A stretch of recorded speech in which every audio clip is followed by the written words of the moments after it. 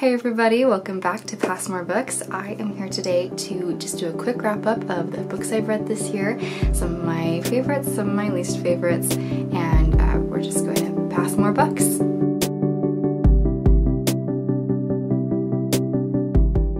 So a lot of booktubers set a lot of goals for how many books they want to read each year and how many genres they want to read from, or you know, all sorts of goals that they make according to what they want to read in a year and things like that. And I didn't do that this year, mostly because at the very beginning of this year, January, I had a baby, and so I just knew I would be really busy, I would have a lot of adjusting to do, and so I just didn't set any goals. And the only thing I told myself was that I wanted to just enjoy the books I read, and I wanted to just have fun reading and read what I want, and just, it didn't matter how many books I read, I just wanted to have fun reading and talking about books. So that's what I did. And turns out, well, okay, so I am reading 2 books currently, and it's mid-December almost, so trying to just get this video done a little bit early before I'm busy with the holidays. So I am planning to finish those 2 books by the end of the year. Pretty sure I can do it, and I might be able to squeeze in 1 or 2 more, but including those 2 books that I'm currently reading that I should finish by the end of the year, I will have read 64 books this year. Let me also add here that I technically read 64 and a half books because I read I reread half of Jane Eyre for my book club this one month. I just didn't have time to read the whole thing, but I'd read it before, so 64 and a half. And that really impressed me. Just as I saw my list growing throughout the year, I was kind of blown away at how much I actually accomplished, adjusting to having 2 kids and working and being really busy with some volunteer work. It's been busy, but I've managed to read 64 books, and I am pretty happy about that. I've also read a lot of really fun books, and that makes me really happy too. It was really fun to look over my list and see what I've read. It's been great. I also broke down my stats just a little bit, and I figured out that I have read 11 novellas, which is a lot for me. I don't usually gravitate towards novellas, but I read a lot this year. I've read 15 standalone books as opposed to books within series. I have finished 9 series this year, and of all the books that I've read, 5 of those were rereads, which is also kind of a lot for me, it feels like, because I don't typically reread books very often, but half of those were rereading Mistborn Era 2 books for when The Lost Metal came out this fall, so it kind of makes sense that I reread 3 books just to catch up on that series. So those are just kind of my stats for the year, and now I want to talk about my favorite reads of the year and my least favorite reads for the year, and then I'll kind of wrap it up and talk about some kind of goals that I don't have. I don't know. I'm gonna start with my favorite single book, and I'm also then gonna talk about my favorite series. And I'm kind of cheating because the single books that I picked can be part of a series. The thing is, I haven't finished The Lost Metal yet, and so I don't know if that's my favorite book or not. I think it really has the potential to be. I've really been enjoying it. I've loved the whole series, so I think that has the potential to actually be my favorite book, but since I haven't finished it yet, I'm just gonna talk instead about A Curse So Dark and Lonely by Brigid Kemmerer. I read this while I was, I had just had my baby, I was nursing, and I was up for half an hour to an hour at a time at night, and so I was just downloading books on my phone through my Libby app to read and pass the time while I was nursing. And it worked out really well, and I read a lot of books that way. and one of those books that I found was A Curse So Dark and Lonely, and I loved it. This book is a Beauty and the Beast retelling, which is my favorite fairy tale. If you know me, you know that. And I really loved just the twist in the way the story was told. A lot of people will try to either stick very much to the fairy tale world and lots of magic kind of thing, and other people will stick to just setting it somehow in our world in a modern setting. But Brigid really combined the 2 settings in this one, and had a girl from the normal world sucked into the Beast's magical world, and she was just kind of stuck there, and had to figure out, am I gonna do I even want to try to fall in love with this guy and break his curse? Something that I really loved about this book was that the characters were really engaging. Each one was unique. And I also loved that even though there was a lot of drama, which sometimes I don't really love with books, because sometimes drama just feels so calculated and fake and pointless, a lot of the drama just really felt real, and like the characters really reacting to some difficult situations, and sometimes they weren't really being their best selves, but you recognize these flaws and still love them anyway. And anyway, it was just overall really engaging, and the kind of romance that I just love. Okay, so my favorite series that I've read this year was hard to pick, because if you saw my last video, which was a review of the Aurelian Cycle, you know that I loved that series. But that's not my favorite one that I'm gonna pick for the year, but I did love it, so go watch that video and find out why I loved that series. But my real favorite series that I read this year was The Renegades by Marissa Meyer. And it's like everything I could have asked for in a series, basically. Okay, so this is a book basically about superheroes. I think really Avengers style superheroes. Basically, superhero powers just kind of come to Earth, and it's very like chaotic. Everyone's just kind of doing what they want with their superpowers, and not everybody has superpowers, but it becomes pretty common that like theoretically about half, maybe a little bit less than that, of the population have these superpowers, and it's a little bit chaotic. And so finally this kind of band of superheroes, kind of like Avengers, come up and they kind of take down the villainous superheroes and kind of start building their own like good society of superheroes who are basically now being trained to do good and police the world in good ways and help try to like reform the world, right? And the main character, well, there's two main characters, but the first perspective that we get into, Nova, she is the niece of one of like the biggest, baddest villains around, and she was like raised by villains, and her family died because the superheroes didn't get to them in time to like save them, and so she has this whole thing against them. She's planning to like undercover join the superhero training teams and from the inside out try to take them down. The other main character is a boy who is like the son of like the two main biggest awesomest superheroes, and he is the one who takes Nova onto his team, and you know, she totally fools him. And he is, the thing is, he has this vendetta against the villain who killed his birth mom, and so he's trying to figure out who that is, and we know that that villain is probably going to be somebody close to Nova because she was raised by supervillains. So there's all the sorts of things that they're... What's great is that Nova and Adrian, these two characters, they become so close. They develop a real friendship. They might start getting a little bit closer than that. It's really cute. But at the same time, like, the reality is that they would hate each other if they knew. Well, okay, the other thing is that Adrian has a secret that he's become an undercover superhero.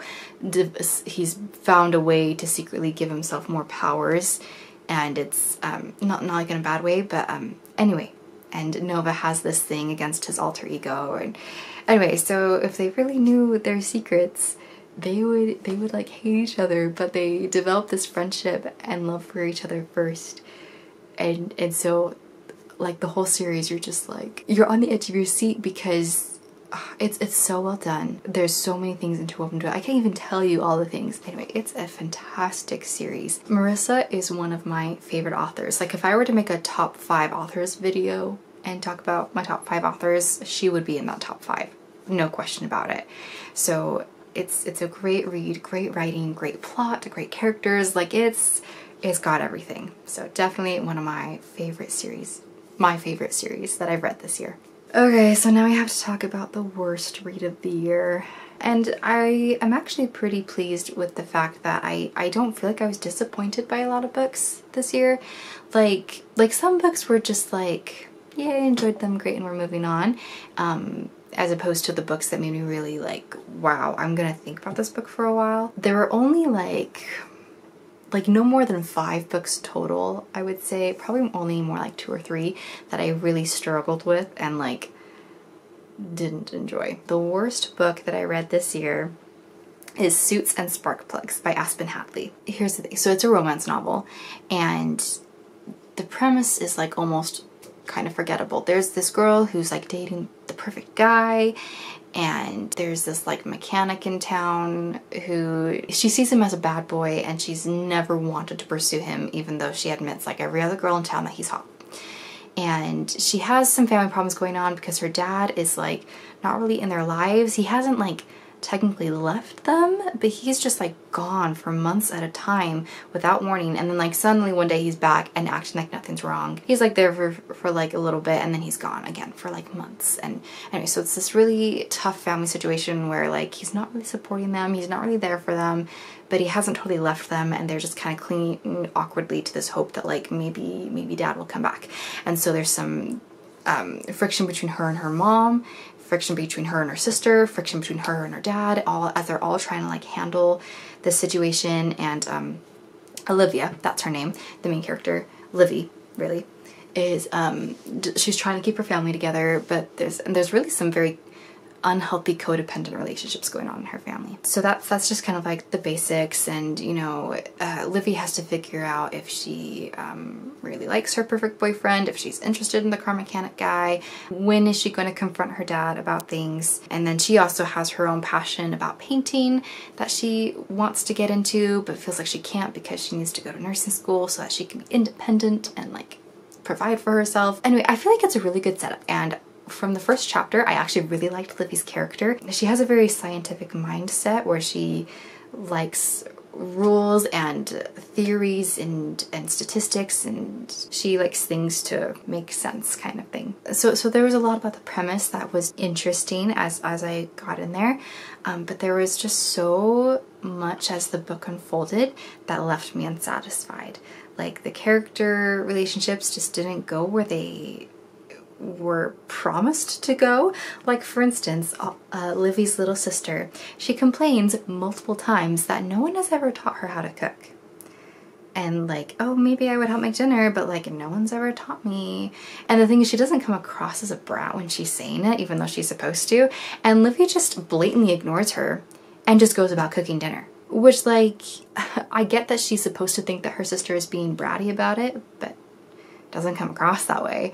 And I'm like, oh great, there's going to be a good scene where Livy finally sees her sister and sees what she's trying to say and see the pain she's feeling, and she's going to like bring her in, and she's going to be like, here sis, and I can't remember her sister's name, but she's gonna bring her in and be like, hey, come make dinner with me, I'll teach you how, we'll do it together. And they're gonna have this great moment where they connect over Livy teaching her sister these important life skills, and they're gonna have fun, and they're gonna make a good dinner, and it's gonna be like a great thing to help heal their broken relationship. And that never happened. They never made dinner together. She never said, I will teach you. Well, maybe she might have said that she was gonna teach her sister how to cook, but she never did it. Like, that was like the easiest promise to fulfill. And I mean, they had some other moments where they grew closer and started to heal their problems, but like, you just left so much work undone. Anyway, there were so many things like that where like characters just, their motivations didn't make sense, or it just, anyway. And so just as the book got on and on and on, also, okay, so there came a point where like Livy and her main guy like are officially together. They like, they're happy, they're dating, and then things got so boring for the longest time. And then there was this most ridiculous dramatic conflict that like didn't even make sense. And then of course they all just end up happily ever after, and it just went so downhill. Like, it had so much potential, and it just was so unsatisfying. Can I also just say that I feel like almost every protagonist I read in a romance novel, the female lead, almost every single one has this obsession with painting. And like, I don't know why that's just such a common thing in romance novels, at least contemporary romance. I don't know, I feel like I see that all the time. That's not like a dig on this book in particular, I just see that a lot lately, and I feel like I want female leads who do something different than paint. Please. Anyway, it doesn't matter, it's fine. Okay, let's move on from all that the ranting. Anyway, I'm really excited for next year to keep reading. I don't want to put a number again on how many books I read because I just feel like I've got a lot on my plate, a lot of things to balance, and I'm really trying to make sure that those things don't overtake my motherhood responsibilities and my kids, because they're the most important thing to me. So I just don't want to put a number on it, and I feel like also if I put a number on it, that would just stress me out because I'd constantly be thinking like, need to read another book and get the number, and so I don't think that's the right goal for me to set. But I do want to have some sort of goal in mind, and it's not super specific. Basically, the thing that I've surprised myself with this year is that I've gotten quite a few physical books, and then I just haven't been as good about picking them up and reading them as I thought I would be. So like just on my bookshelf right here, like Jonathan Strange, Mr. Norrell, Gilded, something else. Oh, I have this book. There's a book. Oh, that one. Like there's multiple books on my shelves that I got within this past year and I still haven't read them. Oh, also those two. So granted, I do have a hard time sometimes making time to read actual physical books because like I said, things are busy. I've got kids who like to crawl all over me, and sometimes reading a physical book around them is just not safe for the book. So I usually only really get time to pull out my books at night, and sometimes I'm catching up on work at night, or I have a mountain of dishes to do, or you know, it's just things are crazy. But I do just want to be a little bit more conscious of making time to read my physical books because I just don't want them to sadly sit on my shelf and not get read. So I just want to be a little bit more conscious of trying to like really work through that aspect of my TBR list and get through those books because I really am excited about the books I have on my bookshelf. So yeah, that's really, I know it's not much of a goal. It's probably, you're probably like, whatever, Brittany. But that's just the focus that I want to have. I'm still totally going to enjoy my ebooks and my audiobooks, but I just want to make sure that I am making some good time for my physical books. Yeah, that's that, and I hope you all have had a good year of reading too. You can tell me if you have been keeping track how many books you've read. It's probably easier to remember maybe your favorite books that you've read or your least favorite books. I would love to hear what you've been reading, and if you have any goals for reading next year, let me know. Let's pass more books. Bye!